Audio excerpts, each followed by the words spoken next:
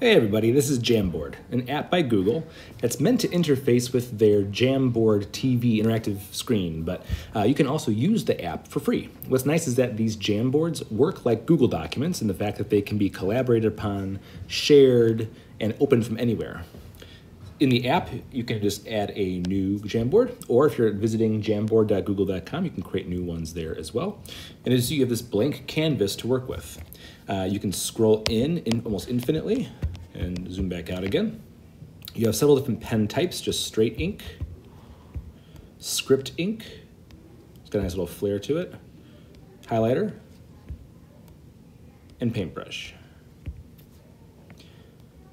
There's several colors, and you also have these neat assistive drawing tools, which means you can have three different types. One is text,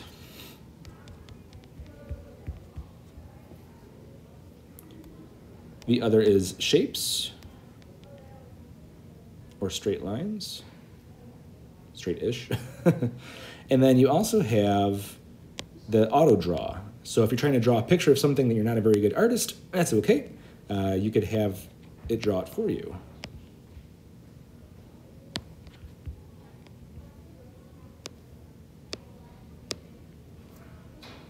So I was trying to draw a star. Sure, we'll keep it like that. And all of these things can be repositioned. You can also use the select tool to select a bunch of things at once and resize them and put them where you need them to be. You can erase or clear the whole screen at once.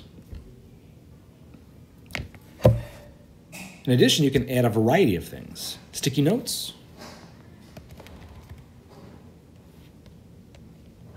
they can be repositioned anywhere. Images that you can search for on the fly and reposition anywhere. Drive content, so you can insert Google Documents or PDFs.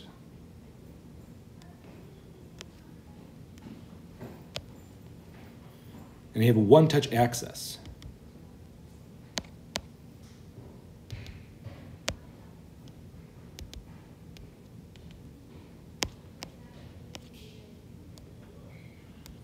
You can also insert things from the camera on the fly if you're using your iPad.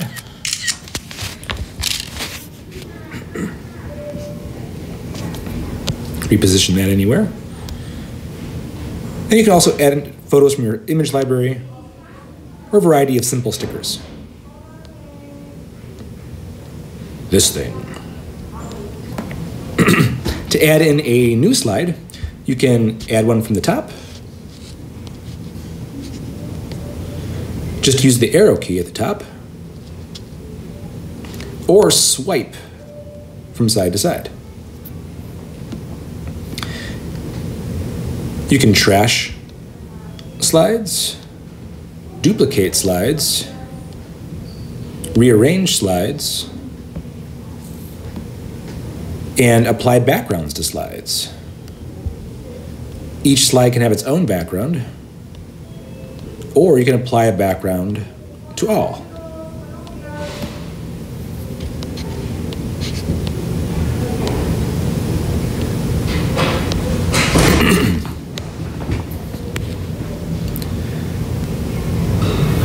You can also use this for presenting. There's a highlighter tool that lets you doodle, and it'll erase your doodle as you're writing, just to call attention to things.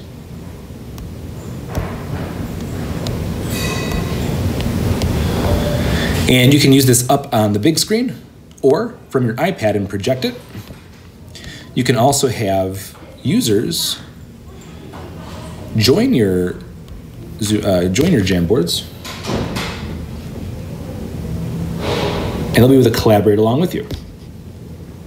When you're all set, if you want to save this to a file, besides the Jamboard file, you can also share this as a PDF or an individual frame as an image. Just like a Google Doc, you can copy the link and share it, turn link sharing on or off, duplicate, or remove it altogether. Again, back on your Jamboards, You can have all those options as well. So Google Jamboards can be used by you, the teacher, for presenting, or for the students for presenting, or to have the Google Jamboards used for creative purposes and planning purposes, demoing and prototyping, and then shared with you, the teacher. If you have any questions, feel free to email me at robert.petito@woodward.edu.